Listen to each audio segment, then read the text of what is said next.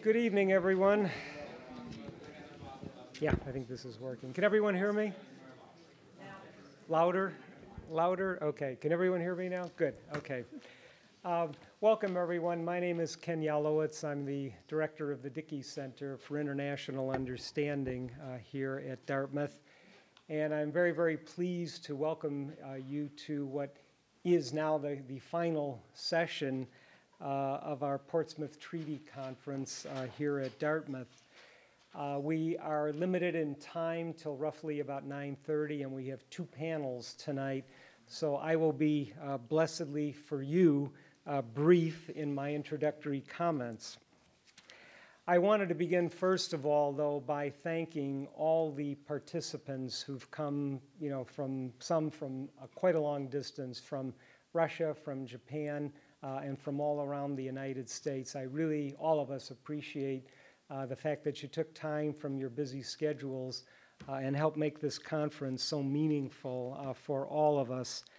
I also wanted to say, on a personal note, to some very dear colleagues and friends who shared many, many years in the Foreign Service of the United States together, Ambassador Jim Collins, Ambassador Tom Simons and his wife Peggy, and Wayne Mary. Wayne's here, good too, but to all three of you, it's a real pleasure to have you here. And I also just wanted to thank Ambassador Kitaoka, who's come down, or actually come up from his very significant duties at the United Nations today, and we're very appreciative that you took the time to come here today. There are many people who work very, very hard to make this conference successful. And at the very top of the list, I'd certainly like to thank the provost, Barry Scher. Barry is here. Barry is my conference co-convener, and he's been enormously generous in terms of his support and his personal involvement.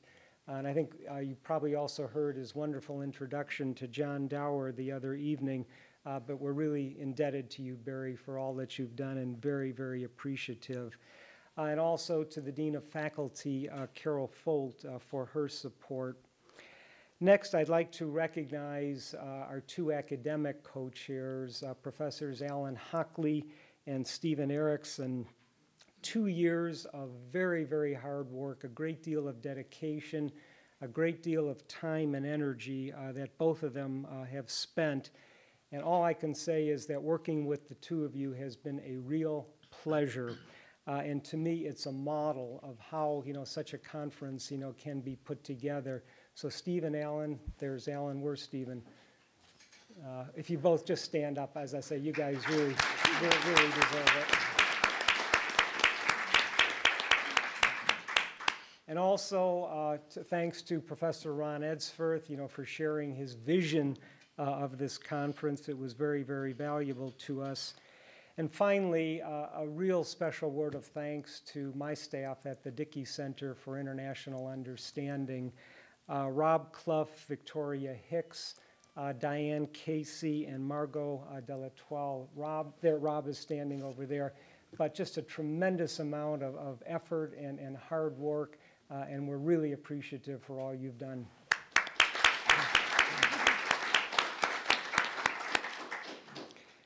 I must admit, as a former diplomat, as we began planning this conference 2 years ago, we sort of entertained the hope that maybe somehow here at Dartmouth in September of the year 2005, that we would be able materially to help bring about a conclusion to this last great unfinished chapter of World War II, the fact that Russia and Japan have not signed a peace treaty, that there is no formal conclusion to the World War II hostilities, and of course the major issue being the Northern Territories that we discussed earlier today.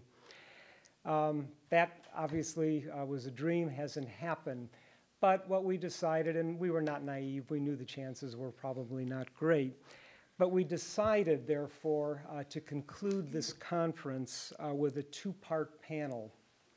The first would offer a very concrete area of cooperation between Japan, the United States, and Russia. In the Russian Far East and Northeast Asia, which we would hope would have helped create and improve the dialogue and improve the overall situation in which the Russian-Japanese relationship proceeds today. And the second part of this panel, as we envisaged it, would focus specifically on the implications of the Portsmouth Treaty for overcoming these still extant difficulties and obstacles today. Global health issues have become a very important priority of our work at the Dickey Center and at Dartmouth in terms of a global health initiative that we have launched here on the campus. And this is in recognition that multifaceted health issues are critical to the national security, political and economic well-being, and the social fabric of many countries today. And I would also recognize Dean Steven Spielberg of the Dartmouth Medical School, who's with us, who we have really partnered together on this global health initiative. This is very, very important to us. But during discussions prior to the conference with one of the participants in the health panel, Dr. Edward Berger, we became familiar with the important work that is already going on in the Russian Far East in terms of improving overall health conditions. And reference has already been made earlier today to demographic issues, both in the Russian Far East and in Japan, but for different reasons. And we decided that at this conference that it would be a very, very good outcome to do something concrete in the area of healthcare in the Russian Far East and Northeast Asia. And we're very, very pleased, therefore, that we have three distinguished representatives of the medical profession from the United States, Russia, and Japan who are here this evening. And they will be signing very, very shortly a protocol on future cooperation in the area of health in the Russian Far East and Northeast Asia.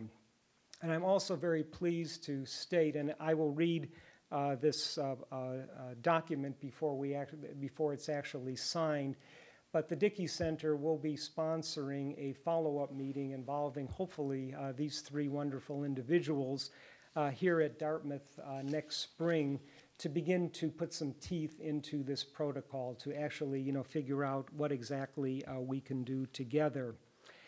So I'd now like to introduce briefly our three medical panelists. I'm going to ask each of them to speak briefly for about 5 minutes, and after that we will have the formal signature of the protocol. So the first speaker will be Dr. Edward J. Berger. Ed is a physician and scientist. He is president of the Institute for Health Policy Analysis in Washington, D.C., and is the director of the Eurasian Medical Education Program. He served in the White House office of the President's Science Advisor during the early 1970s and helped develop cooperative programs in science, medicine, and the environment with the Soviet Union during the period of détente. He's been professor of community and family medicine at the Georgetown University Medical Center and has also taught at the Harvard School of Public Health and the John F. Kennedy School of Government in Science and Public Policy. He has been a Guggenheim Fellow and is a member of a number of professional societies. And Ed, may I just take this opportunity also again to thank you for your wonderful advice, cooperation, and all the assistance in putting this panel together and also getting the protocol together. Our participant from Japan is Dr. Motokazu Hori, who is on the board of trustees of the Russia-Japan Medical Exchange Foundation. Dr. Hori was a Fulbright postdoctoral scholar at Harvard Medical School and professor of surgery at Tokyo Women's Medical College and Heart Institute. Subsequently, he was a founding faculty member and professor of surgery at the University of Tsukuba and has served as provost, dean, and vice president of that institution. He is now a professor emeritus of Tsukuba and the China Medical University. Dr. Hori has been president of the Japan Society for Medical Education since 1997, and he was awarded the Ushiba Prize for Medical Education in 1996. And finally, Dr. Svetlana Kishenka. Dr. Kishenka is Vice President for International Affairs at the Far Eastern National Medical University in Khabarovsk, where Jim Collins and I visited about 10 years ago. She is also a member of the Department of Family Medicine at Boston University School of Medicine and clinical assistant professor at East Tennessee State University's James H. Quillen College of Medicine. She is experienced in the organization and development of regional and international primary health care projects and has also worked with the World Health Organization office at the United Nations. She's been awarded several international fellowships for her research, including one for improving access to health care and human services, and another in family medicine. And may I ask Dr. Berger to lead off. Dr. Berger.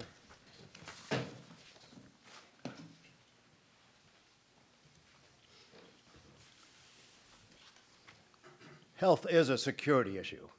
That phrase is sometimes accused of being used and too often. I'm accused of using it perhaps too often.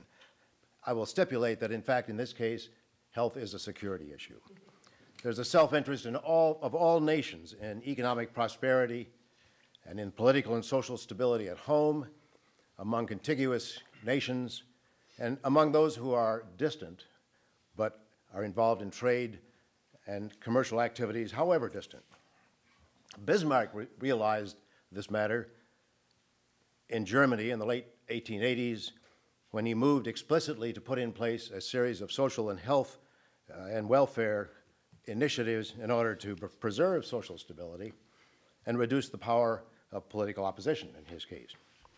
We can discuss this issue at several levels, and I would like to just summarize a few, about four.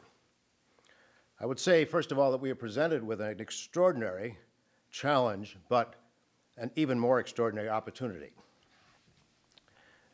in the Russian setting.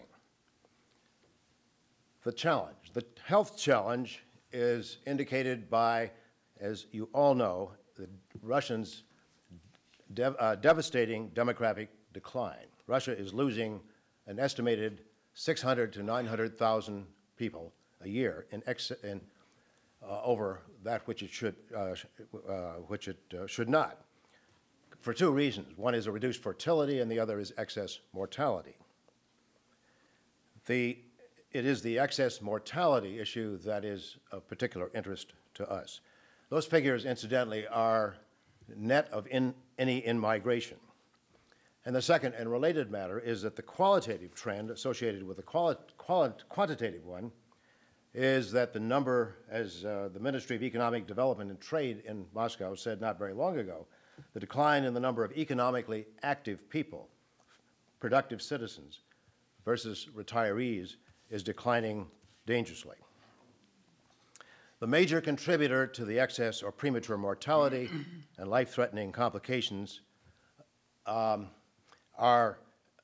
accrue from underlying untreated chronic disease, principally cardiovascular disease.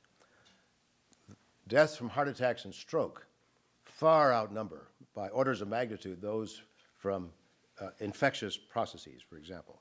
And the major point is that these are preventable and remediable, and that's the opportunity. This was the experience in the West, where we, beginning in the 1960s, recalibrated what we considered was normal blood pressure and aggressively chose to treat blood pressure at that new level with very inexpensive drugs, diuretics. As a result, we were able to decrease cardiovascular mortality by about 60% from that period onward. And this was beginning well before the concern for smoking took place. In the Russian case, all three of cardiovascular disease, TB, and eventually HIV/AIDS will combine to exercise their impact on middle-aged males in their most productive years. The impact of cardiovascular disease, of underlying chronic disease, overwhelms the others at the present time. What is the significance of all of this? The consequence of the growing epidemic of chronic disease for many nations which are showing growing prosperity, is a fascinating and a process, and one that will engender, I think, serious concerns. As nations gradually become more prosperous, they assume the character and the habits of those already prosperous and the diseases that go along with prosperity. Secondly, with education, the citizens learn about the interventions that are available for treating acute diseases, acute complications of underlying disease, heart attacks and strokes. And with the increasing amounts of democratic governance, the populace of nations will insist on having those interventions available, and that will break the bank. That's a strong argument for preventing the consequences of underlying cardiovascular chronic disease. Secondly, there is the relationship between health and economic growth. A World Health Organization report of a few years ago called Macroeconomics in Health studied in great detail the relationship between health and economic growth. One usually considers that growing economies will produce better health, that all boats will rise. The report indicated that health is both an independent and a dependent variable, that both have effect on each other. And it is predicted that Russia will not be able to achieve its full economic potential without attending to its health status. Let me give you one example. A calculation has been made that by 2040, the cohort of males who are expected to enter university in Russia will be exactly the same cohort of males demanded by the military. That will suggest some choices to be made. And then there's the issue of health as an instrument of foreign policy. This is an idea that is often talked about, but rarely really seized upon seriously and taken seriously. In the heat of practical debates over how to deal with the balance of power, cooperation in science and medicine is not uncommonly discounted by those favoring big sticks and tools of force. Interestingly enough, to me, this apparently was the debate of the Special Council of Ministers in St. Petersburg in April 1903 among Witte, Lambsdorff, Plevey, and Bezobrazov,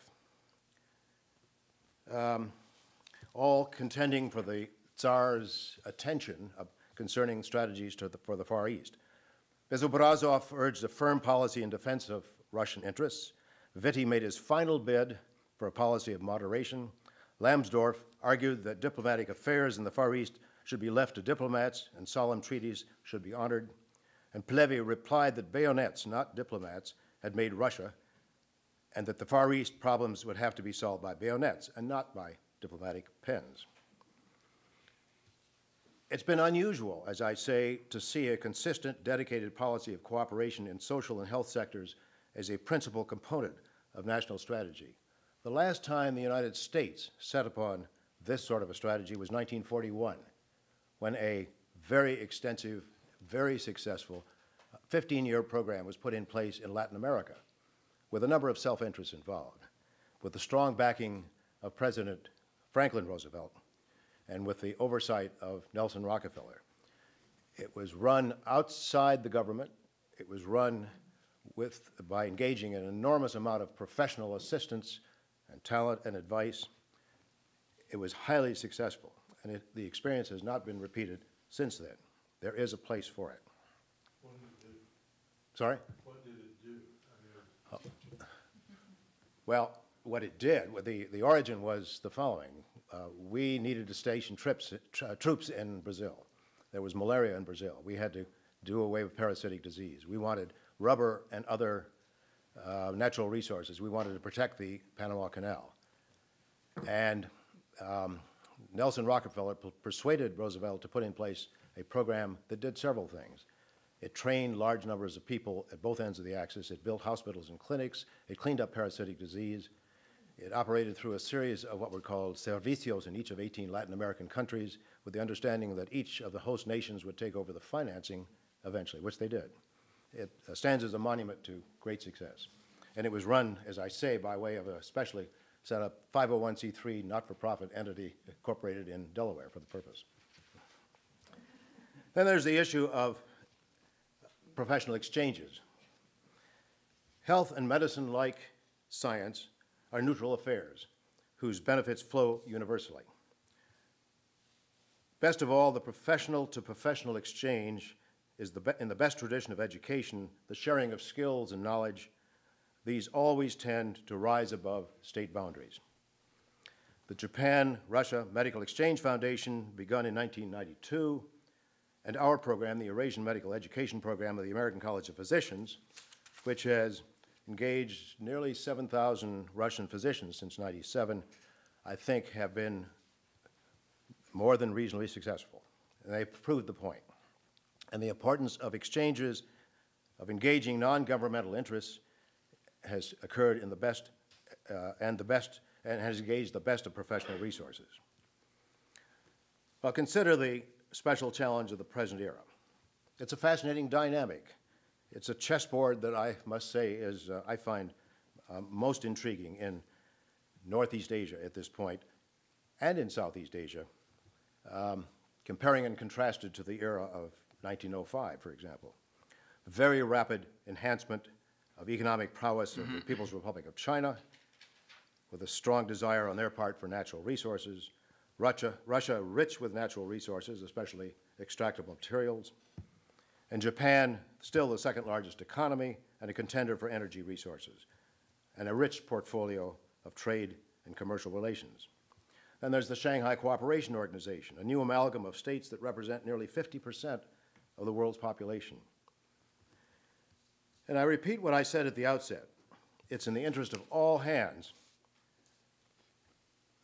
that social stability and economic health be fostered and enhanced. I am delighted to be able to join with my two colleagues in signing the agreement. And let me finally just read a sentence from Dr. Taro Nakayama, the former foreign minister, physician, and the founder of the Russia-Japan Medical Exchange Program. Among other things, he is not here because Prime Minister Koizumi had the questionable grace to call an election, and he was campaigning for his seat tomorrow. But he said, I wish to convey my support for your initiative to draw up a protocol of Japan-U.S.-Russian cooperation to improve the medical situation in Russia. Ambassador Yelowitz, we are most grateful to you for putting this together and for inviting this particular initiative. Thank you.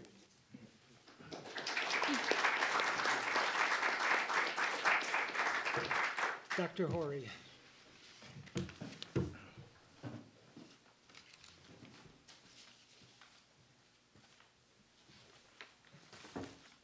Ambassador Professor Yalowitz, ladies and gentlemen, good evening. Although there are some still unsolved problems in Japan and Russia, during the 6 decades after the Second World War, our foundation, represented by Dr. Taro Nakayama, former foreign minister decided to promote friendship between two countries by means of medical cooperation and established this our foundation in April 1992. Our foundation facilitates an exchange of medical information through education and training between two countries, organizes the training of physicians and nurses, and also the exchange of medical students for the future as well. And our foundation holds annual medical symposia. The medical symposia are held every year, alternatively in Japan and in Russia. And this year's meeting will be the 12th since 1993. First symposium was held in Niigata in 1993. The second was held in Vladivostok in Russia, and so on. Next week, we will have the 12th, 1,000th symposium in Krasnoyarsk in Siberia. There are 13 cooperative medical academies and universities in Russia. The headquarters is located in Khabarovsk. As the counterparts, we have 31 Japanese medical schools out of 80, mainly on the Japan Sea side, not on the Pacific Ocean side.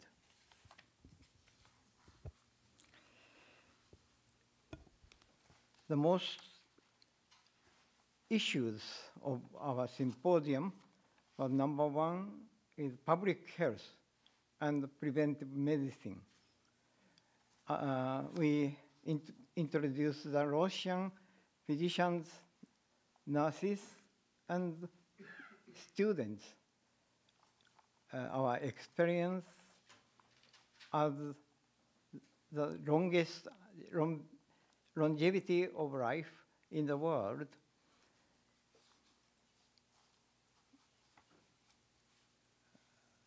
Each year, we discuss on preventive medicine and public health first.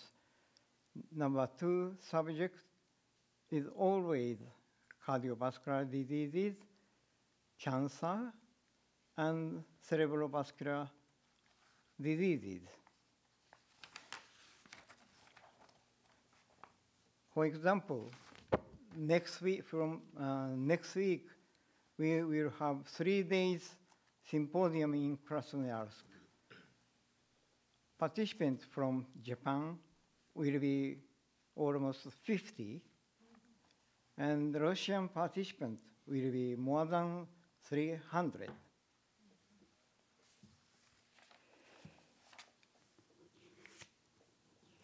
Besides,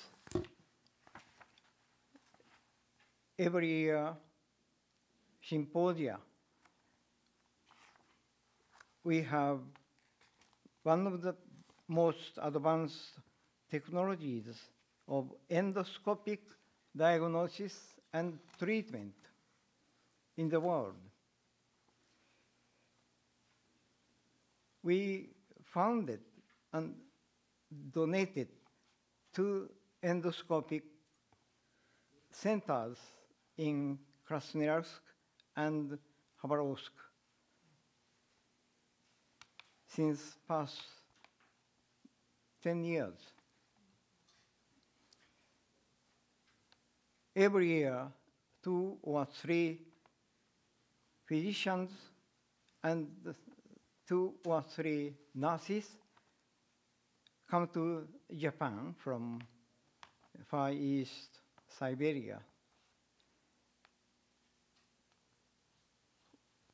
for a mutual communication and mutual training for both Russian and Japanese physicians, nurses, and students. This is only an outline of medical exchange program between our two countries.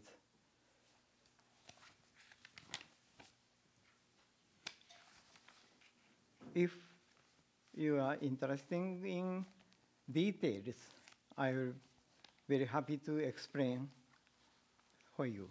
Thank you very much for your attention.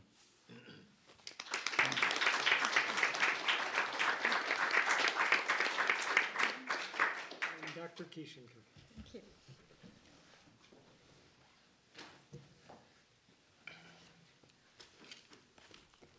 Good evening. This is a privilege for Far Eastern National Medical University to participate in this event, and it is an honor personally for me in signing an agreement among a respected group of leaders, including Dr. Berger and Dr. Horian, in such an important subject.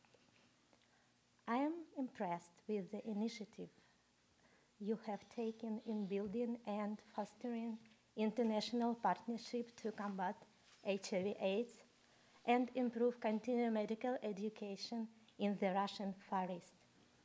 Unfortunately, healthcare remains a low priority for the Russian government, while the Russian people take too little responsibilities for their personal health. As a result, inadequate funding of preventive health care, alcohol abuse, high rates of tobacco use, and other unhealthy lifestyle choices have reduced life expectancy in the Russian Federation, especially among males. I'm sure that tri-national partnership have a unique role to play in a global... Oh, sorry. I'm sure that tri-national partnership have a unique role to play in a global level. And I do hope that efforts and input made by international community to fight against HIV/AIDS and eradicate diseases such as tuberculosis and hepatitis would be successfully replicated in the Russian Far East, and in the long run, it would result in positive behavioral changes. Thank you very much for your attention, and I would like to say thank you so much, Ambassador Yalovitz, and all organizers of this event. Thanks a lot.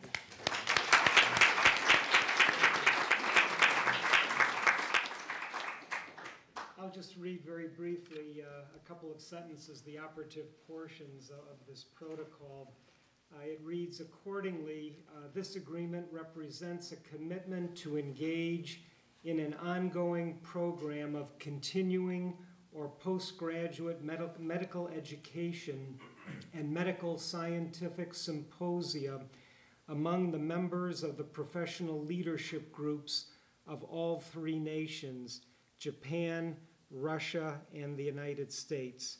And then it reads further, the parties look forward to the first planning meeting under this memorandum to be held at Dartmouth College in Hanover, New Hampshire in the spring of 2006.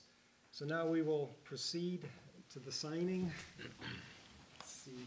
I have to make sure I have the right languages here. Dr. Hori? Yes. The Japanese and the Russian. And then we'll, Thank you. Rob, we'll just trade.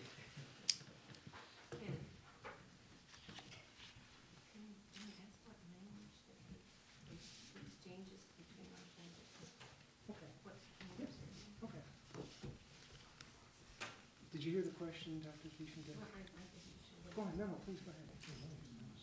Sign first. Okay.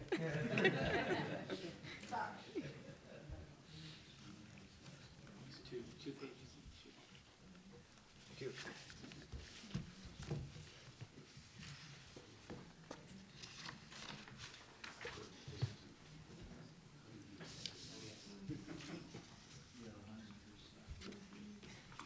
Second page as well. Yeah, sure. Same document. I know, and they did it.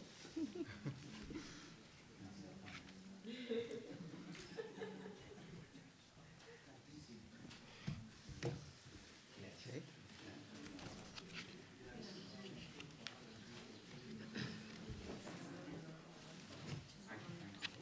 This brings back a lot of memories.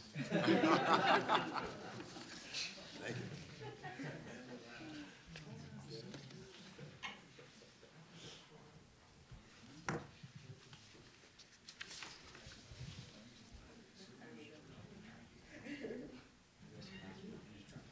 Get to keep the signing pen. Yep, everyone gets to keep one. The signing pen. Yep. Oh, we have to sign it. Now, during the course of our meetings, we were presented with this bottle, which is apparently 100-year-old sake. I believe that's just the label. I'm not sure it's 100 years old. But we thought it would be very fitting for the participants to toast the signing with 100-year-old sake. So we'll see. These are all doctors. They know what they're doing. They know what they're doing to us. Right.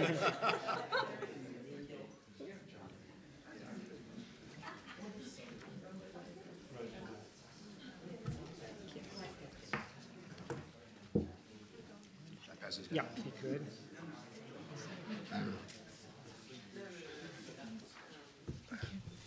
For your long life. Long life, Life. yes.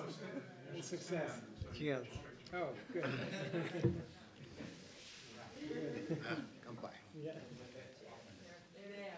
That's the excellent. Okay. Longer than 100 years.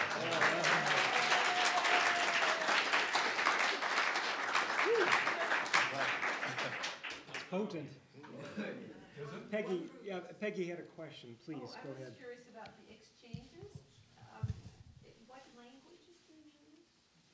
When you were talking about the number of people that do exchange, you said doctors, nurses, students go to Tokyo, or to Japan, sorry, Tokyo, and back. Do you use Japanese? Do they speak Russian? Usually the working language is English, and yes, We translate everything we bring over into Russian, yes. and visual materials and printed materials. Some of our physicians who come over speak Russian. Otherwise, we use interpreters over there. I think life custom, life style of Japanese people will be very, very good for the long life. Yes. Yes. Japanese food will be very good for your health too, I think. Thank you very much. Thank you.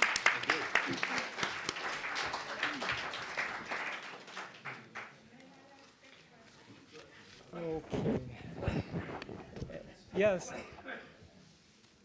was a delegation from Hanover, some retired physicians who went to Russia to introduce them to a campaign against tobacco smoke. Are you familiar with that? I wish It them was good a luck. few years ago. It Ellis was Roulette. Dr. Roulette. Yes. Yes. Good. Yeah. Was it effective? Completely. Okay. Okay, now we will move to what is the final panel. And this is one that I await with a great deal of personal anticipation as a former diplomat.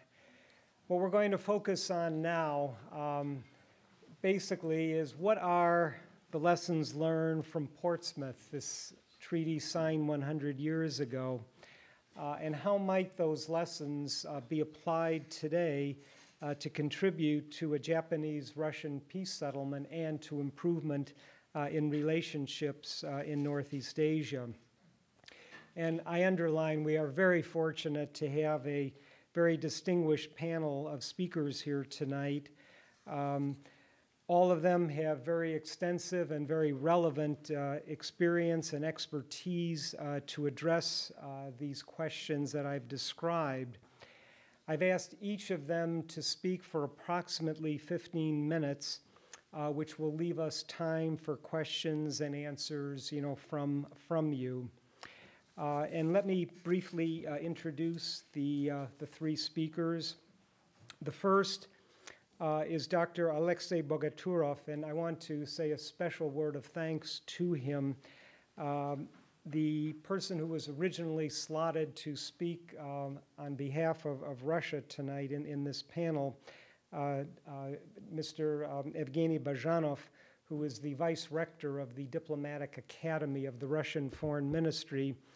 Very unfortunately, he and his wife, who was also going to be a participant, were unable to attend. The untimely death of Mrs.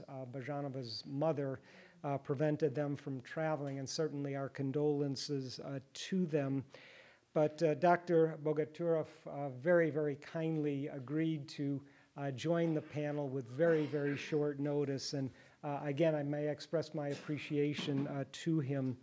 He is professor of international politics at Moscow State Institute of International Relations, and he specializes in contemporary international relations and Pacific studies. He's also the deputy director of the Institute of International Security Studies of the Russian Academy of Sciences and editor-in-chief of the Международные процессы International Trends Journal. And our second speaker is Ambassador Kazuhiko Togo. Ambassador Togo is a research fellow at the Institute for International and Regional Studies and lecturer at the Department of East Asian Studies at Princeton University. But before this latest assignment at Princeton, he had a very distinguished 34-year career in the Japanese Foreign Service. He served as Director General of the Treaties Bureau, Director General of the European and Oceanian Affairs Bureau, and as Ambassador to the Netherlands. He also has very extensive service in the former Soviet Union and Russia. He was also invited as a visiting professor to Moscow State University, Sophia University in Tokyo, and Keio University. His publications include Japan and Russia in Search of Breakthroughs, Japan-Russian Relations, Past and Future, and 50 Years of Japanese Foreign Policy, 1945-1995. And finally, Ambassador Jim Collins, not James. I don't know if I've ever called you James in all the 9 years I've known you. Ambassador Jim Collins, a very, very distinguished member of the State Department for many, many years, a retired career diplomat, a member of the Senior Foreign Service, many, many very responsible assignments both in Washington and abroad, and capped by almost a decade of service in Moscow at one of the most tumultuous times in recent history from the period of 1991 to 2001, and he served as the ambassador of the United States to the Russian Federation from 1997 to 2001. Currently, Jim is a senior international advisor with the Washington office of Aikengum, Strauss, Hauer, and Feld, and he is also a senior associate of the Belfer Center for Science and International Affairs at the John F. Kennedy School of Government at Harvard University. And first, may I ask Mr. Bogaturov to speak. In fact, why don't all three of you come up and we will proceed, and then the other speakers. But Mr. Bogaturov, please initiate. Thank you. Dear friends and colleagues, First of all, let me say thank you for the privilege to address the distinguished audience,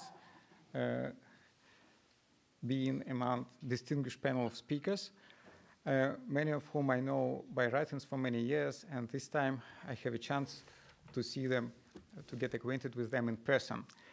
Let me start in a slightly unusual way, not from what I wanted to talk, but from something which would be a direct continuation of what have just happened here. I mean, from medical things. The thing is that President Putin actually participated in the celebration of the Portsmouth Treaty, but in his own way. I'm absolutely sure he has no idea that, that September the 5th was the day when the Treaty of Portsmouth was signed, but he chose that day this year, just a week ago, to declare his new program on social affairs. And a major part of that is about healthcare in Russia. He suggested major restructuring and primarily, what is primarily important, major increase of salaries for doctors everywhere in Russia. In the course of 5 months, they plan to increase salaries 7 times, which is something unusual, indeed. The other 2 parts of his project are a reform of education, of higher education primarily, and the last one, the reform of system of housing in Russia. So in case it really means some turnover in the priorities of Russian government, that may have direct effect on the problem we discussed for God knows how long and with no practical results so far, unfortunately. So let me come back to the conference from which I should have proceeded. So what was the whole conference about? After 2 days of participating, I would say that it was not exclusively and it was not primarily about Russia and Japan. Much more, it was about the order and about American role in the historical attempt to impose, I would say, to impose an order in Asia and the Pacific. This is how I see it. And what is especially important from this point of view is that despite quite serious diversity in views and assessment between Russian, Japanese, and sometimes American participants, all the 3 teams of speakers recognize that indeed America was the one who initiated, who tried to impose the order. And it did, in fact, impose the order. Another question is that the order was not too lasting. It actually collapsed very soon. But it collapsed due to 2 major things. First of all, the loss of legitimacy in Russia. And second, due to the rise of nationalism elsewhere in the region, but primarily in Japan. So to bridge the gap between the historical aspects and the contemporary aspect, I would say that my task, as I see it for today's panel, is to analyze, to discuss together with you how nationalism, which still remains a major actor in regional affairs, may work in contemporary international environment, in contemporary security environment. Let me explain that because the word nationalism in English and in Russian has clearly bad connotations, we started to use another wording. Now we say assertive policy, assertiveness. We say China is pursuing assertive policy because of the idea of peaceful rise of China may have some very dangerous things, connotations for Russia and Japan and Korea and whoever, and America, of course. We also say that we see signs of assertiveness in Japanese domestic politics because we see that Mr. Koizumi somehow quite successfully is building consensus on the possibility of reconsidering the national constitution. I'm not saying whether it's too good or too bad, whatever. But we see that he much closer to such consensus in Japan than anybody of his predecessors in previous decades. We also see we use in Russia the word assertiveness when defining the substance of foreign policy of Republican administration in your country. And finally, of course, when we discuss our own president, we see that Russia is getting less liberal and Putin's policy are getting more assertive. The question is, however, whether it is for the good or for the bad from point of view of prospect of Russo-Japanese rapprochement. I agree totally. The brilliant presentation earlier today by David Wolf, he mentioned similar things. He said that Putin has a talent to be unexpected. He loves surprises. Indeed, he does. And the thing he performed on September 5th, the 5th proves that he indeed, this is the way he sees the tactics necessary to be exploited in the current conditions. So there are two, the question is whether we have Putin's window or not. My guess that we do have Putin's window, but probably it's not too big, and it may not last long. There are 3 bad news and 3 good news about it. If we start from good news, I think that, first of all, this new social program may help the president to regain popular support, which badly needed domestically to perform any initiative unpopular, by definition, unpopular initiative internationally. Second good news is that despite there is a strong nationalistic opposition in Russia to president, the core of the opposition is in Duma. However, people in Duma are very vulnerable right now, for the time being, vis-à-vis any major pressures on Putin's side, because they're going to be re-elected very soon. And with view how unpopular all the Duma parties are in Russia, much depends on how Putin is going to use his administrative report, whom he's going to support. Those have better chances to be re-elected. So Duma would clearly criticize the president, but the extent to which they are going to criticize him may depend. So in this sense, I also agree with American speakers. As for bad news, I would say that, first of all, even to initiate something unpopular, Putin needs a very grave incentive. Why should he make this concession? It is unclear to Putin. It is unclear to his close aides. It is unclear to Russian public. So there must be something easy to explain. This is what is lacking. The second point is that we're still unaware to what extent Japanese elite is ready to be prudent. It means to limit expectations vis-à-vis Putin, vis-à-vis Russia. If they are radical, as they used to be many times, well, again, that would never work. And finally, very important thing, you know, the security and international environment in the region is changing. And the way it's being changed is not favorable for Japan, for Japanese requirements, because unlike 20 years ago, the regional environment has become rather competitive. It's extremely unusual for me, being Russian, to see that, that there is a competition between China and Japan over relations with Russia.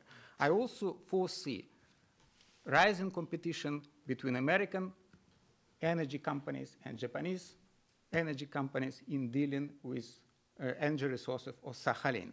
So I wouldn't say that the time works for the benefit of Japan, which is a new thing. Let me go further and speak about Americans' role, I would say that the role by the United States is overwhelming. But in a most unexpected way. Just to say that Americans' influence over Russian foreign and domestic policy means to say nothing. You should to follow what is the machinery of their influence. And the machinery is rather peculiar. For instance, what we see is that there is such thing as behavioral patterns. The way Americans behave, the way President Bush behaves. When we analyze the way President Putin behaves, it's visible that he imitates President Bush in many specific things. We started to write about that a couple of years ago. Puzzling enough, nobody punished us for that. Probably they did not get the message. But anyway, we published it. Anyway, so my guess is that it's probably quite good that there is such a sophisticated machinery, even if he imitates President Bush, even if he imitates some unpleasant features of President Bush behavior, that may produce a sort of psychological inertia, and we can say, okay, if you imitate Americans here, why not to imitate them somewhere else? And there is another example, the Nixon example. The Nixon example, I think, produces us with a quite useful parallel to how it may be performed. The difference is, however, Nixon had a very clear reason why he needed improved relations with China. And it was quite easy for him to explain it to the Congress. There was a major strategic gain in confrontation with the Soviet Union that was related to improvement relations with China. We don't have similar explanation in the case of Japan. So we have in mind this Nixon example, but we cannot just imitate it. But there is another example. There is a mode of behavior by which the United States actually forced Japan and South Korea to build better relations. We know quite well that for the time being, relations between South Korea and Japan are not so harmonic. There are lots of to be told to each other. And when you discuss it frankly with South Koreans, we are quite critical towards Japanese. That never prevents both nations to have quite good relations. That never prevents American somehow regulate frictions between South Korea and Japan. And I think that's a quite workable mode of building relations. I'm quite sure that to have normal stability in the region, we can afford some degree of disagreements between parties. Nothing bad about it. So if South Korea and Japan can disagree on many things, but it never produces a war, it never produces a risk of war. So why not to try to have similar things between Russia and Japan? Let them disagree. Let them disagree on many things, but let them agree on a basis of limited compromise. Neither you, nor Russia, nor we. And here where I see Americans' role may be very useful. The overall significance of American participation in regional affairs, as we see in Russia, is that the United States provides the overall stability to the region.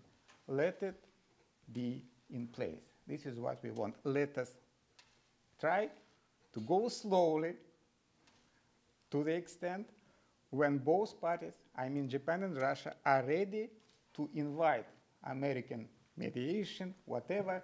But first of all, Russia and Japan need to understand they are ready for major mutual concession. That's it. Thank you.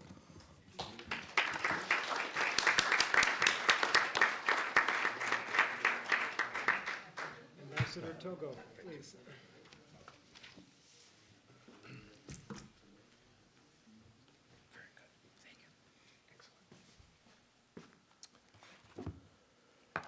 Tonight's theme is Japan-Russia war.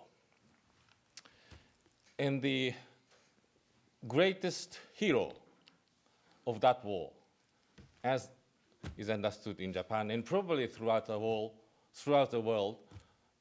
is Admiral Heihachiro Togo.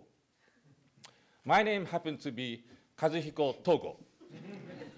In Japanese, you write exactly the same. So during my service in the foreign ministry, I've been asked sometimes, Mr. Togo, are you related to Admiral Togo? Well, no, I'm sorry.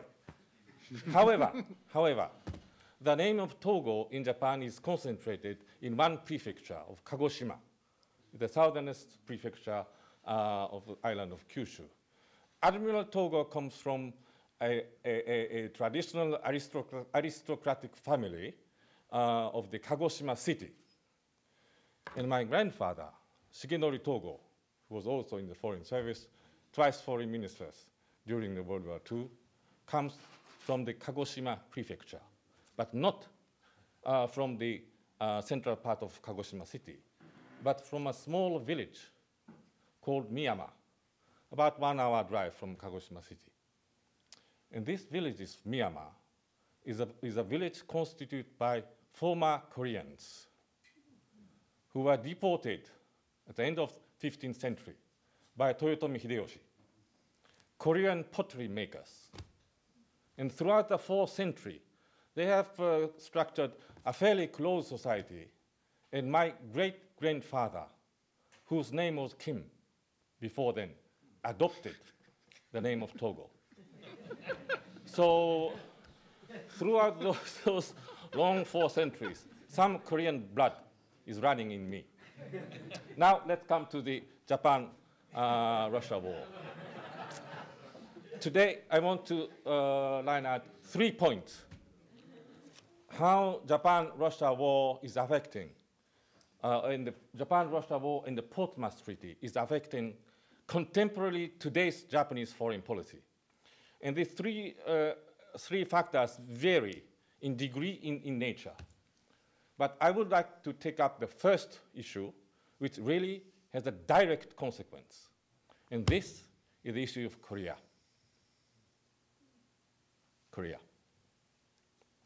You know, Japan-Russia war for Japan was a war of survival. Russia was coming from north, and Japan wanted to secure independence. And for that, we thought that keeping away Russians from the Korean peninsula is the first and most important purpose of the war.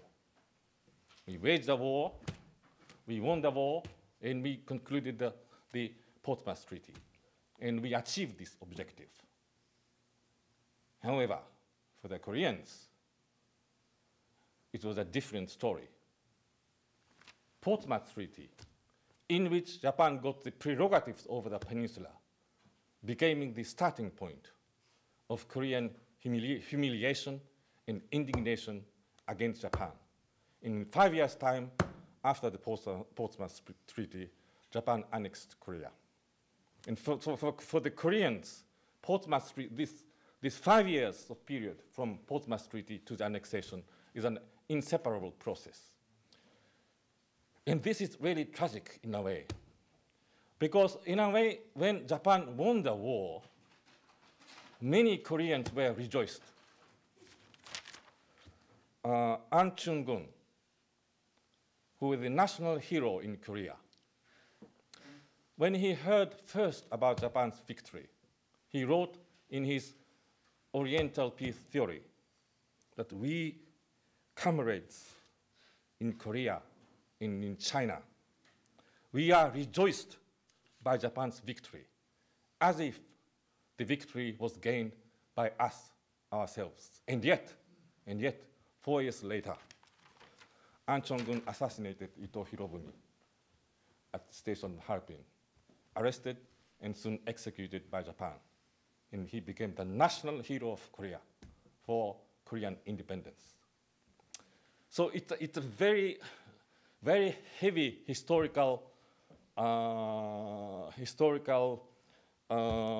recognition for Japan. And in a way, Japan, throughout the last 50 years, has tried to combine these two memories. And a lot of things are now discussed in textbook issues. I try to study a little bit how our textbook has changed in the last 50 years. But I think it is fair to say that it is a process in which Japan is trying to combine our national memory in the Korean memory in the same textbook in Japan. For Japan, Russo-Japanese War and the Portsmouth Treaty is one package. For the Koreans, even if they could have praised Japan's victory over the war, not the Portsmouth Treaty, which is the beginning of their humiliation and indignation against Japan. Now, secondly, China. China is a bit different story, because as we have today discussed in the symposium, in Portsmouth Treaty, there was agreement on Manchuria. Chinese sovereignty over Manchuria was not denied, but Russia maintained the major instrument of imperial government, the railroad, the so-called East China Railroad, whereas Japan got the Southern Manchurian Railroad. But the sources of indignation does not come from China against Japan. It comes from what we call the 15 years of war between China and Japan, starting from 1931, Manchurian incident, ending 1945. However, in considering today's political scenery, there is one aspect which the Portsmouth Treaty had brought in a direct imprint to the post-World War II international politics. And that's, in a way, amazingly, was done through Yalta. Yalta Agreement of February 1945. The paragraph C, or subparagraph C of paragraph 2 of Yalta reads as follows. The Chinese Eastern Railroad and the South Manchurian Railroad, which provides an outlet to Dairen, shall be jointly operated by the establishment of a joint Soviet-Chinese company, it being understood that the preeminent interest of the Soviet Union shall be safeguarded and that China shall retain full sovereignty in Manchuria. Well, several decades ago, when in the Japanese Foreign Ministry, I saw this paragraph for the first time. It was shocking. Let me say that. It was really shocking. For me, it looked like a replica of Portsmouth Treaty. Or let me put otherwise, it looked like a replica of the Portsmouth Treaty, which Russian Empire wanted to conclude had they won the war. Well, the Northern Railroad is secured in this newly formed but secured for the Soviet Union. Southern Manchurian Railroad, which was transferred to, about which Japan got its prerogative, is now under Soviet prerogative. And so this portion of Yalta Agreement kept effect for 9 years, from 1945 to 1954. While Stalin was in command of the Soviet Union, this provision was kept effective, and it was only after Stalin died in 1953 that in 1954, in the newly emerging period of Thaw under Khrushchev, that Khrushchev and Mao decided that this portion would become void. So I certainly do not want to exaggerate the meaning of this now voided portion of Yalta. However, Portsmouth Treaty is after all in history.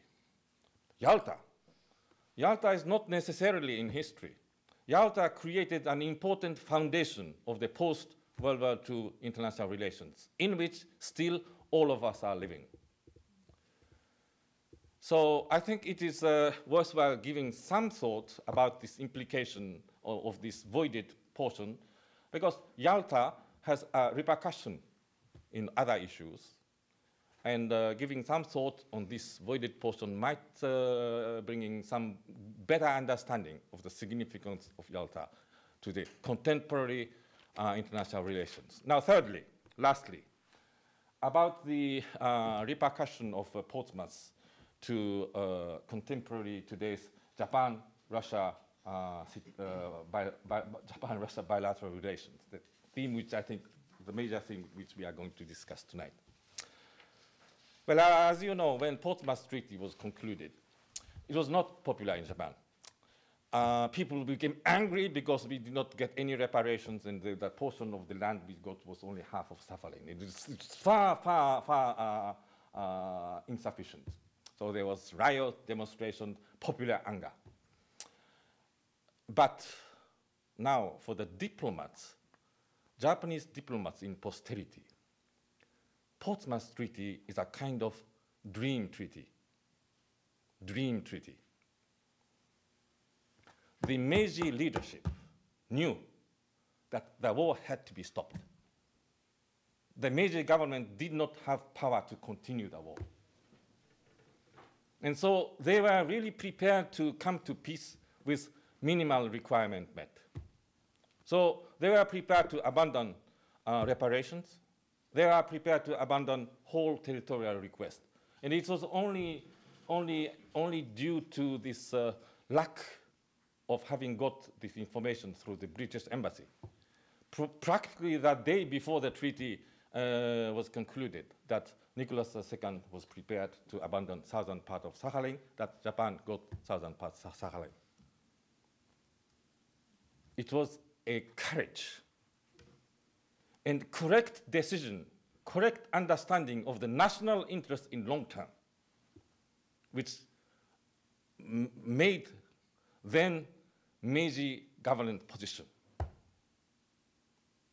Oh, so for the diplomat in posterity, will we be in a position to contribute or to participate in such kind of negotiation? And however unpopular it might be, would we be in a position to do something about the remaining issue between Japan and Russia? Well, 6 years have passed, and for this kind of real political decision, I think there are two conditions needed. One is the international environment, international conditions, which would make this kind of tough political decision necessary and possible. So correct understanding of the situation. But the second, there's a need to come up with a format which both sides can agree, format which may entail tough decision for both sides, but still acceptable to both. Are we in such an international situation? Would the two governments be able to find such format? In April 2001, President Putin and Prime Minister Mori met in Irkutsk. And the essence of the territorial issues, as we know, is the question of the belongingness of the four islands. And the historical accumulation led to the following situation, that basically for the Soviet-Russian government, they can go as a maximum concession, transfer of the two smaller islands. It's generally understood as a maximum concession to transfer the two smaller islands, Habomai and Shikotan, maximum concession from Russian side. And from Japanese side, the situation looks different. From Japanese side, their minimum requirement, and this makes the whole negotiation so difficult, minimum requirement is to have the four islands, adding the two large islands, Kunashire and Etorov, transferred to Japan.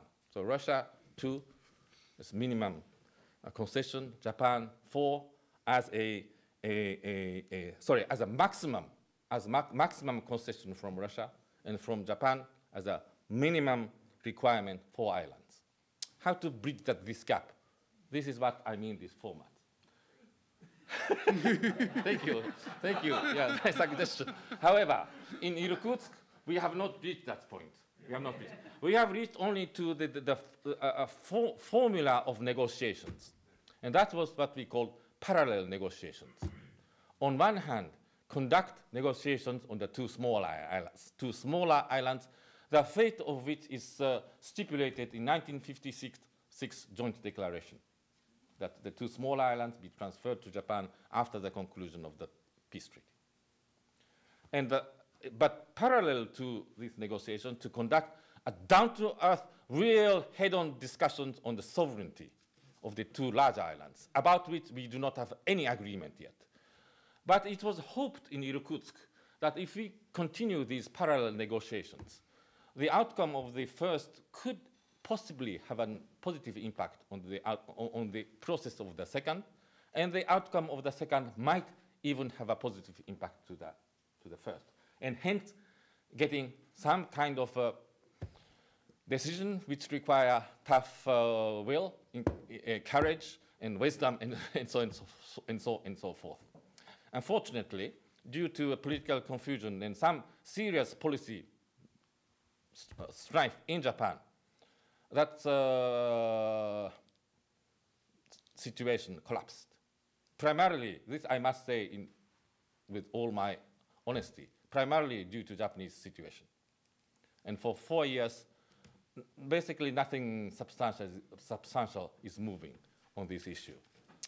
Koizumi-san is going to be re-elected tomorrow. And in accordance with all newspaper reports, with a resounding victory, probably.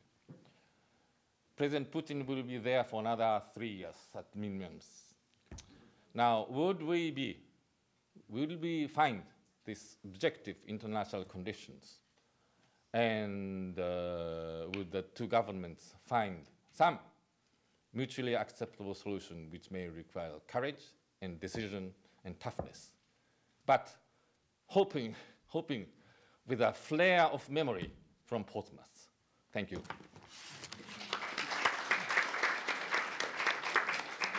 Ambassador Collins. For the next 3 years, we're going to have 2 bushes.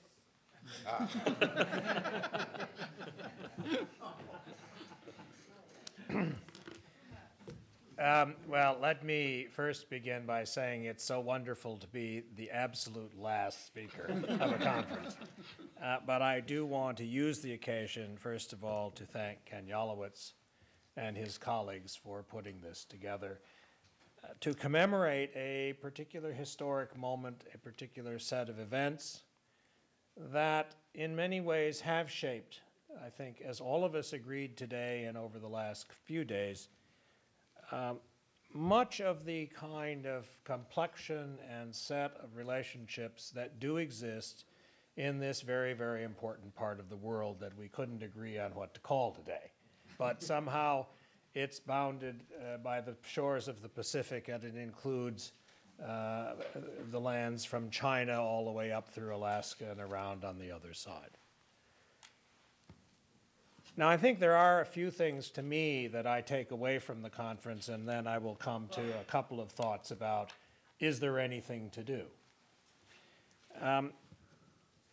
I mentioned today, as we were wrapping up the conference, that I thought one of the things that the Treaty of Portsmouth, taken as a whole and as a process and as a completed event in some sense, does offer is something of a model for a successful negotiation of a conflict that, whatever the objective reasons for its conclusion, might not have concluded, and that we therefore do have a body of informed knowledge at this point that helps us understand what conditions and what kind of surroundings and contexts are required to have a successful outcome when you come up against one of these real and very bitter conflicts. And I think we explored many of those during the conference, but I thought one of the first and basic points I would make is, in some sense, to pick up from what Ambassador Togo was saying about the diplomats at Portsmouth. Diplomacy does not occur in a vacuum. Diplomacy is what takes place in a particular place and between and amongst a group of people, but surrounding them, as we heard throughout the conference, is a body of forces and influences and intellectual constructs and emotions that all must be taken into account and brought together successfully by the diplomats and their political leaders in a way that allows usually some form of compromise to take place. Everybody has to leave the table unhappy, and everyone has to leave the table to some extent satisfied. If you don't have that, you will not have a lasting agreement or a treaty. I think that's certainly a lesson one takes away from almost any negotiation or any agreement that we study throughout history, and it certainly is true of the Treaty of Portsmouth. Yes, the treaty in many ways didn't resolve the issues that were to come and be a burden to its construct for many years afterwards. But it did solve the immediate problem of stopping the killing. And it did stop the expenditure of treasure and the terrible, terrible potential consequences of a continuing conflict. It rearranged the problem. It did not satisfy Russians or Japanese, or probably Theodore Roosevelt for that matter completely. But it did move things to a new stage, and it did create a new context. Second point I would make is that in some sense this took place, at least as I interpreted what we heard today, at a time when in large part the world system was in rapid flux and change.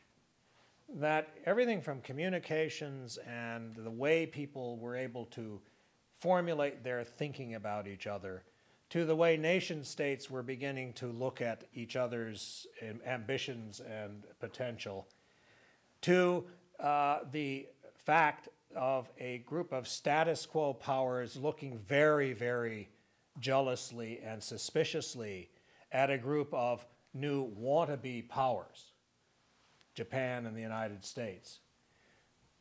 Things were changing. The status quo was under great pressure. And into this mix, you dropped this conflict. Or the conflict perhaps erupted because of this mix.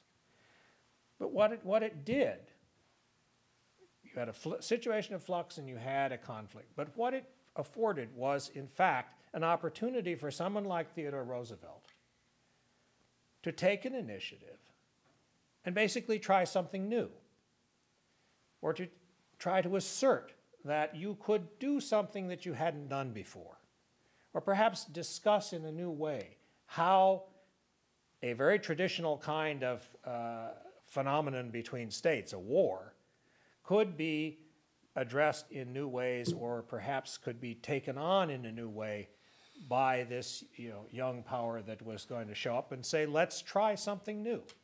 It took political courage. It took a rather different way of thinking, I think, about the world. And it took a capacity to think through how you could construct such a formula. Again, I come back to what Ambassador Togo said, that the format mattered. How you got people to come together to think about this problem.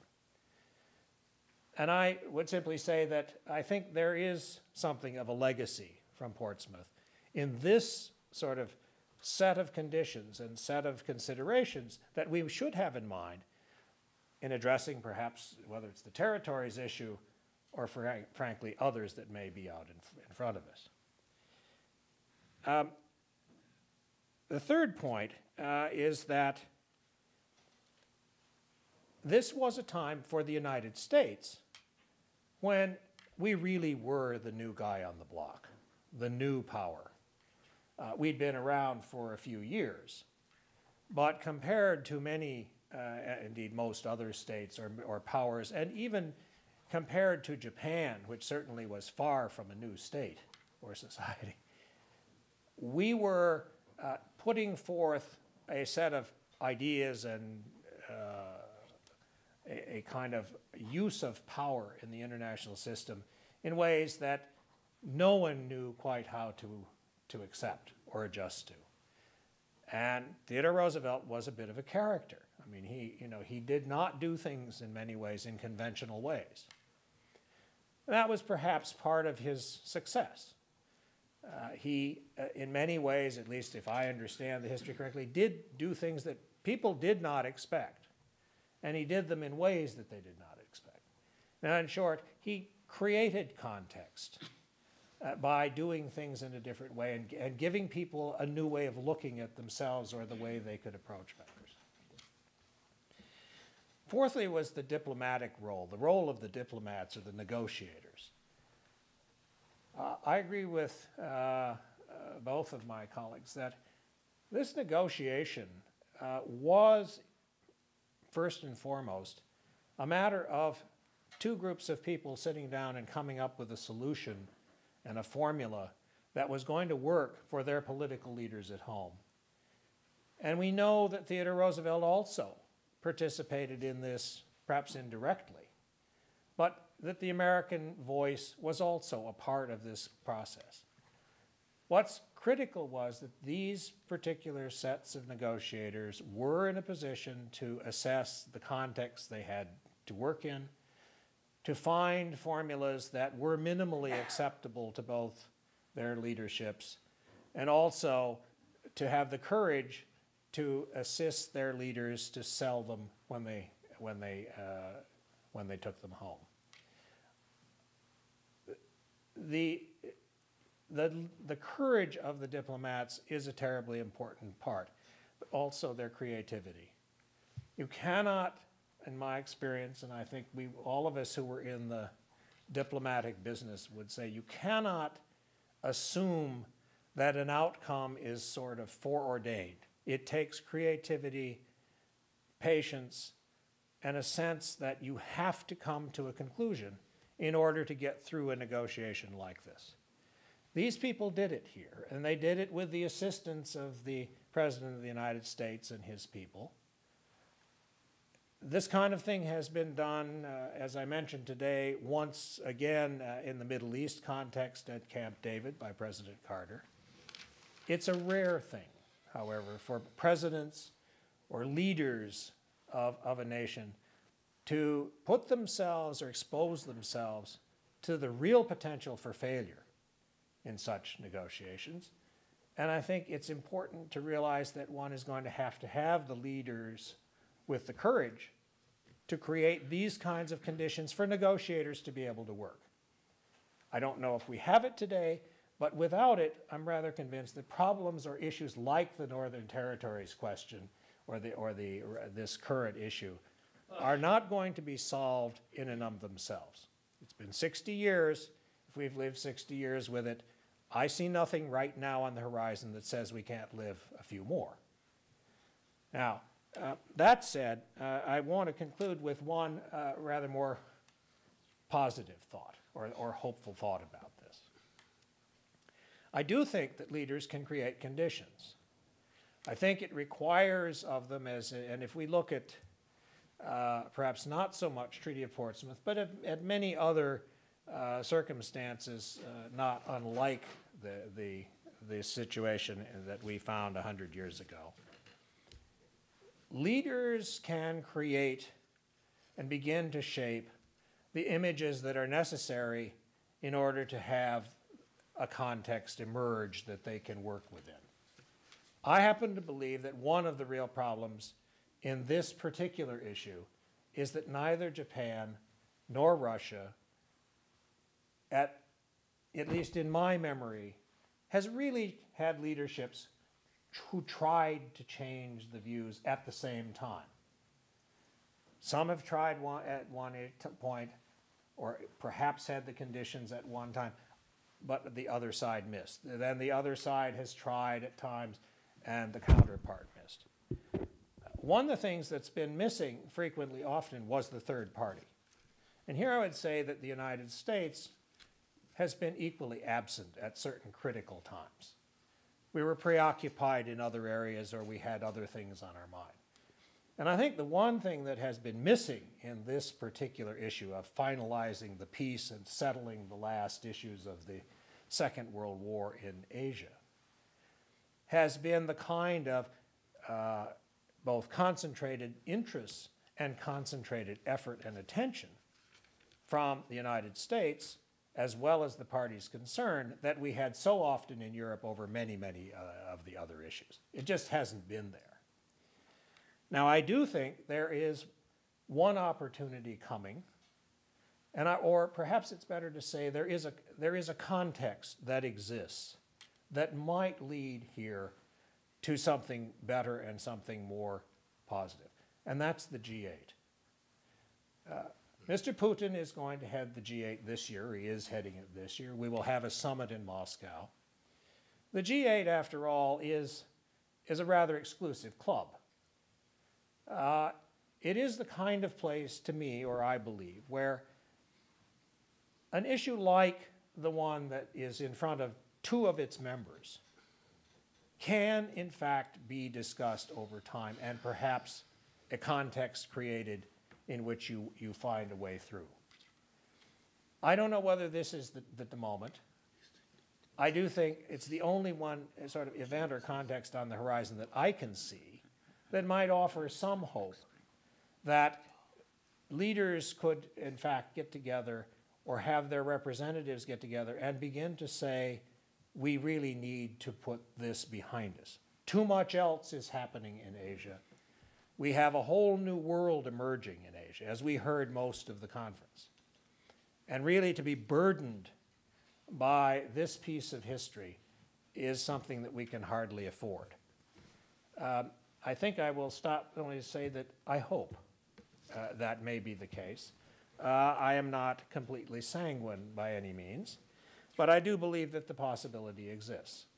And so I, with that, hope that this conference might inform some of those who will take part in all of this, that the papers and the thoughts that emerge during this conference can be used both to inform not only the students and others of all of you who are in the academy, but perhaps the publics increasingly broadly in those countries that are affected by this particular issue. Thank you very much.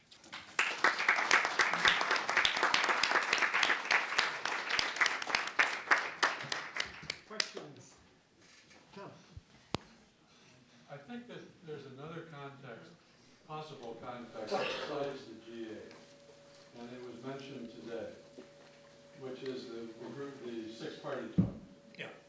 That could develop into a format, even a five-party talk. The question there, I think, and I'd like to ask the panel, is whether dealing with Korea and with the denuclearization of Korea, which also will take courage and sacrifice and sustained political effort, may not exhaust whatever energy might be left over to help with the Russia-Japan issue. I mean, I think countries have a limited amount of political energy. In Northeast Asia, it's going to be concentrated for the immediate future on the Korean issue. Is there going to be anything left over for Russia and Japan?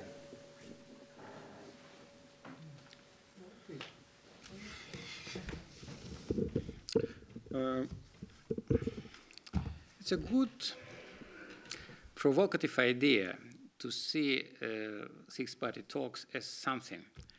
The problem, however, may relate not to Russia, though to Russia too, but primarily to the United States, because as I read the experience of six-party talks over the recent 2.5 years, there were several cases that de facto the United States were almost isolated de facto in the group. So if the American side, well, somehow is accustomed to that, but we can live with this, that would probably be a favorable precondition.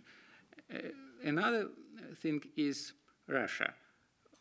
On the one hand, Russia is more and more accustomed to its lower profile in international negotiations. On the other hand, well, that would be a sort of psychological trauma for Russian leadership. But if Americans say, we accept it, we accept the possibility of being isolated in this body, that would probably would be accepted by Russia too. But it's a good question to what extent all the parties are mature for such a thing.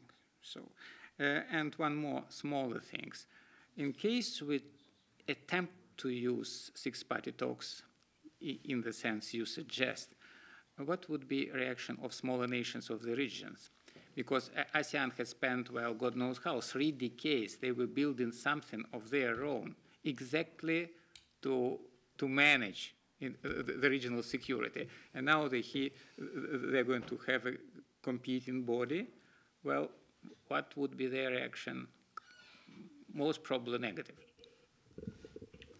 Please.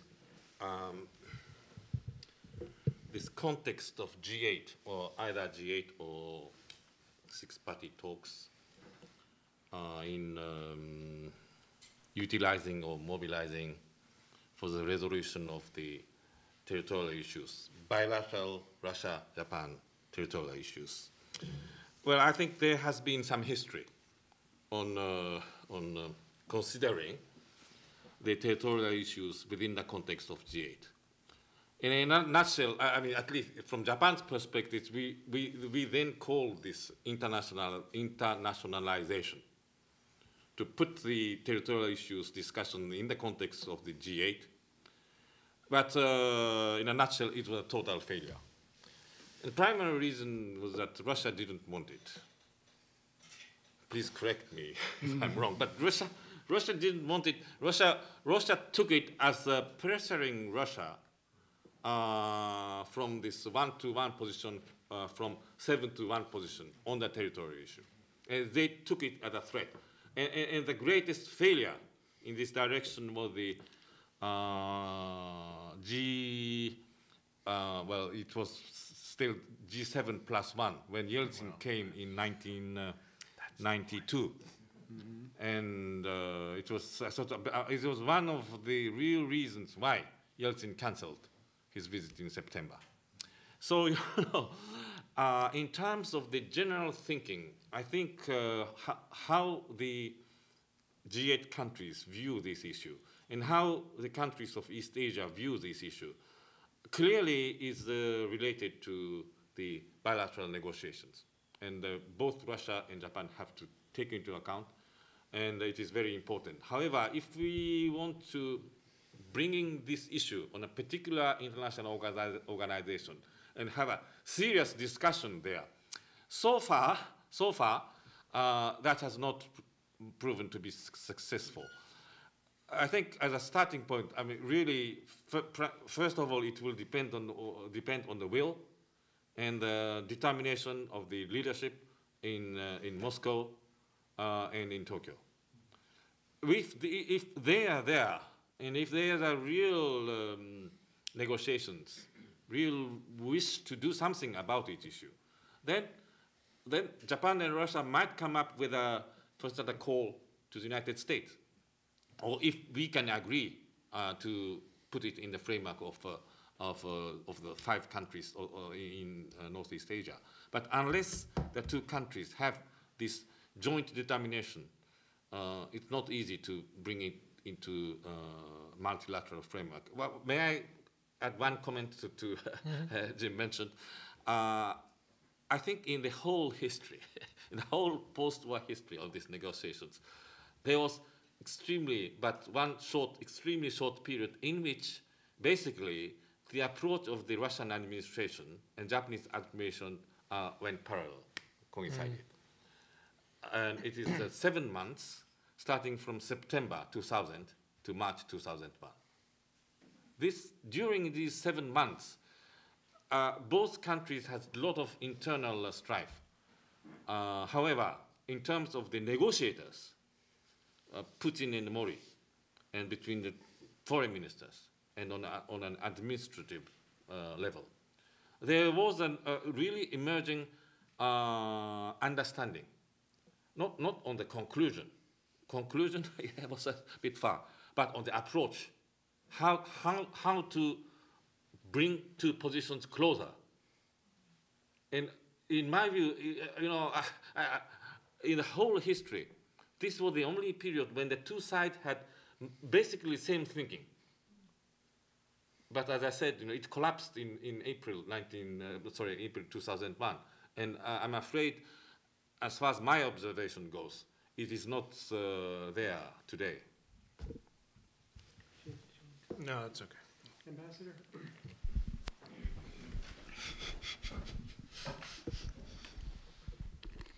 I thank all three presenters for really excellent presentations tonight. In my view, in order to understand the international situations, we have to have a very good understanding of political system. That's my point. And also, the point is that I'm a little bit concerned about Russian foreign policy recently. Several months ago, Russia tried to intervene into the presidential election to the neighboring country in vain. And then they are applying some pressure to the Central Asian countries. Now they are proposing to establish, in the United Nations, they are proposing to establish a Center for Preventive Diplomacy in Turkmenistan. Prevent from what is something I'm concerned.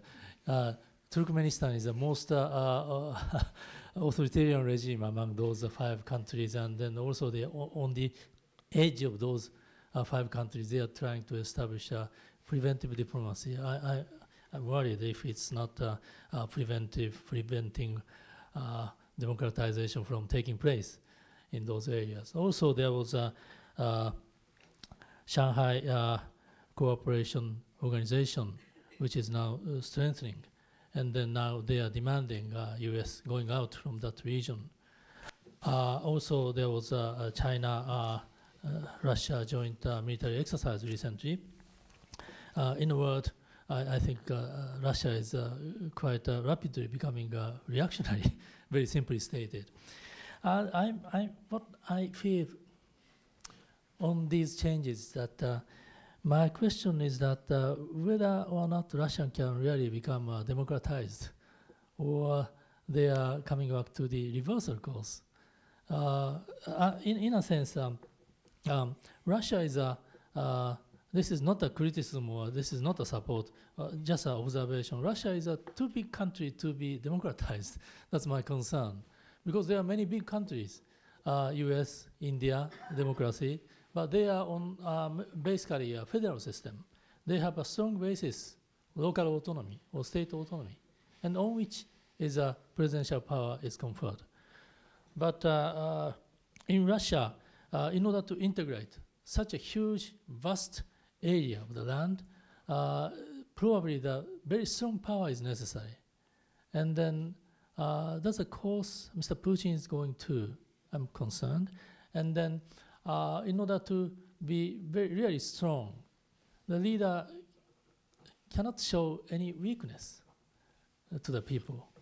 So the discussion of territory issue should be also understood from this kind of context. That's my question and concern. Thank you so much. Answer?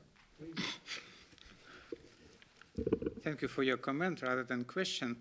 Let me answer by comment of comment. I don't see any other possibility.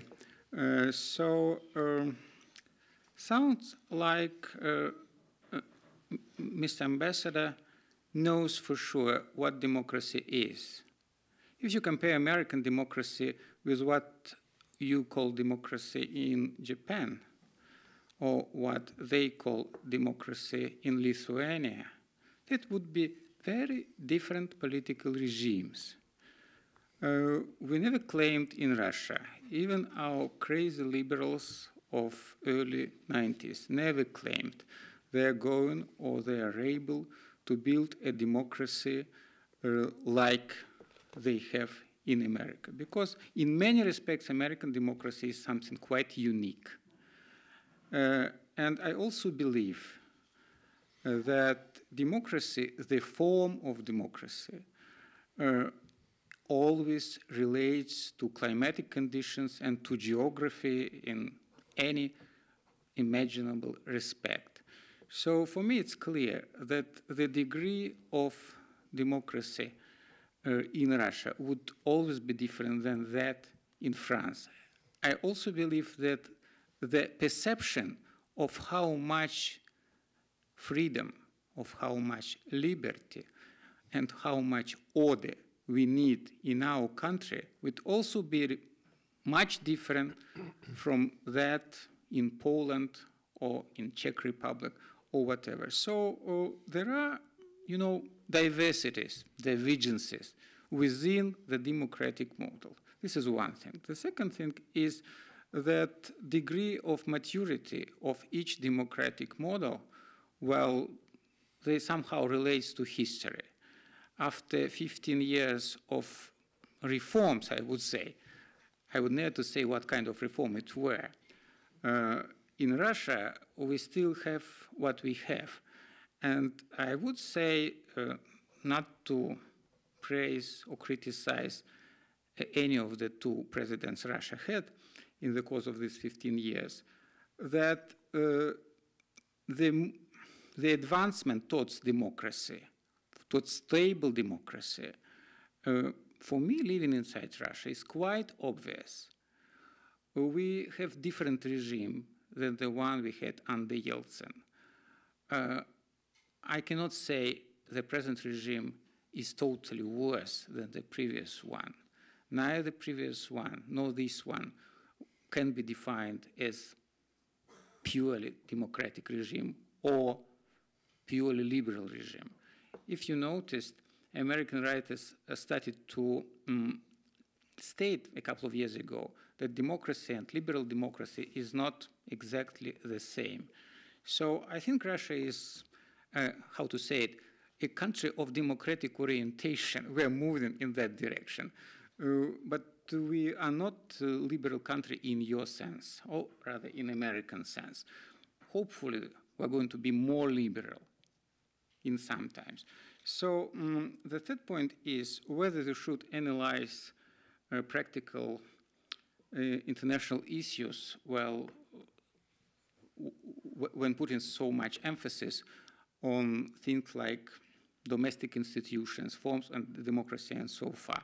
I think that our field, to the extent diplomacy is involved, needs a little bit more pragmatism. Sometimes pragmatism sounds quite cynical, yes, but sometimes it is fruitful due to the fact it's a little bit cynical. So who would measure the acceptable degree of it? So morals and cynicism in practical diplomacy, to the extent I know the field, well, somehow can live together, whether we like it or not. So finally, I fail to understand what you mean by Russia's attempt to intervene into affairs of some neighboring countries. My reading of that events would be totally different, 100% different. Russia puzzled myself how tolerant she was to what was defined in Russian media as American intervention in Ukraine or somewhere else. You know, I would say that President disregard all his personal characters, features, he is remarkably tolerant to what is being done in this neighboring belt of countries. I'd just like to make one point about this, by the way. I do think there's one condition that is going to be required to resolve this issue, and that is you're going to have strong leadership in both Tokyo and in Moscow.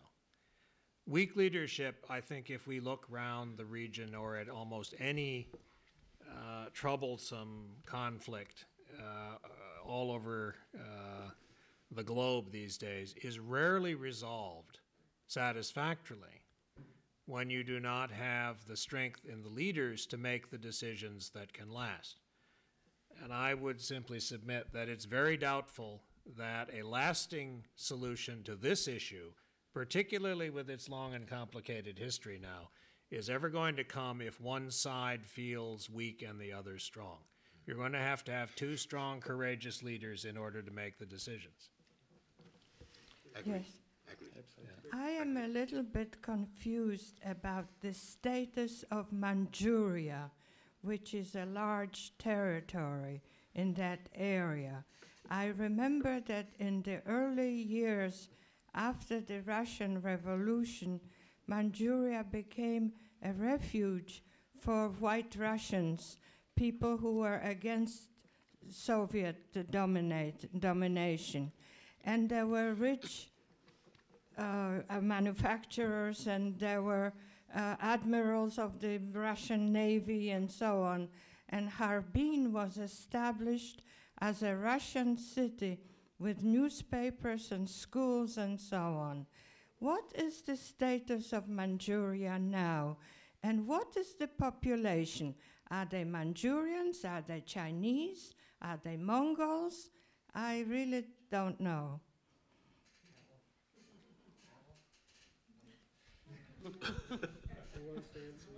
David Wolf. Yeah, where's David Wolf? Yeah. David, do you want to handle that?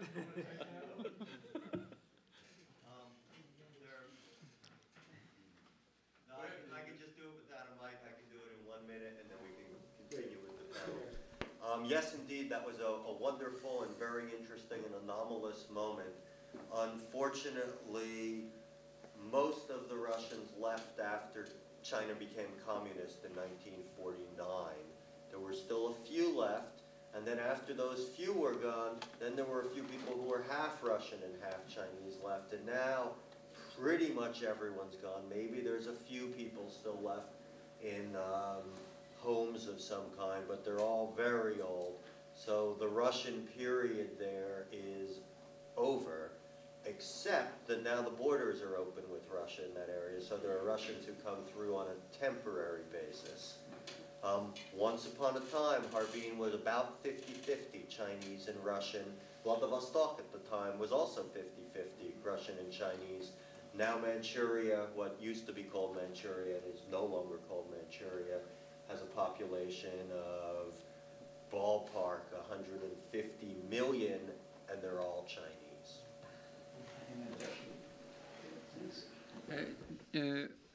What I know is that there were 3 ways by which Russians left Manchuria. One way was that to Australia, another one to California, and a part of Russian who were more or less loyal to the Soviet Union, they were taken back to the Soviet Union, and not all of them were arrested or whatever. For instance, my teacher of Japanese in the university was so-called Harbinian, from that guard who came back to the Soviet Union from Harbin. According to Chinese official statistic never indicates any Russian presence in Manchuria, while they indicate a small Russian minority in Xinjiang. That's it. John, did you have your hand up? I'm sorry. Are there any other questions? Okay. Well, this does wrap it up. And thank you all very, very much. Thank you. Thank all